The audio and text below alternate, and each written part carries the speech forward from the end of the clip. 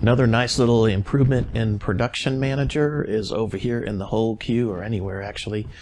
You can see now little thumbnails. So as you hover over the top of these thumbnails, you're going to actually get an enlarged picture of a thumbnail that shows you what the job is that you're about to print. So great way to, instead of having to click on the file and look at the thumbnail up here, you can actually just look at the thumbnail over here.